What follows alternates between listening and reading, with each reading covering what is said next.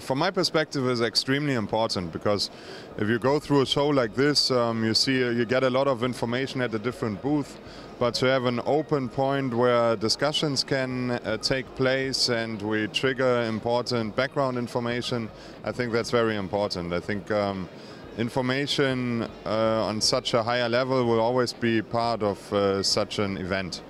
And if we look into the last 2 days, I'm very happy. We actually had a great turnout. The area was fully booked, so it was a lot of good visitors with a lot of interesting discussion points.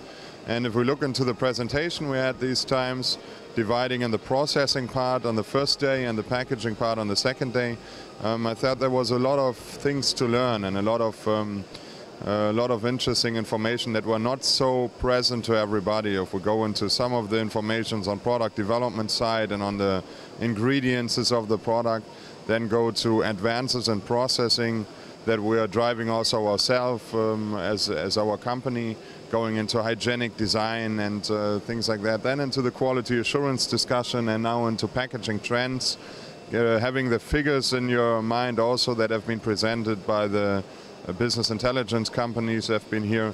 I think all of that forms a very round picture and adds tremendous value to an event like this. I see that the show is growing. I especially see also that this conference part of it is growing tremendously and gaining a lot of attention.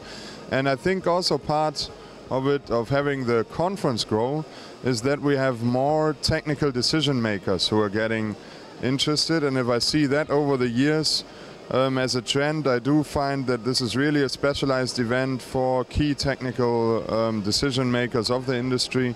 So I've had the chance to talk to a lot of interesting personalities from the region here who are in very interesting seats driving the business. So that was very interesting.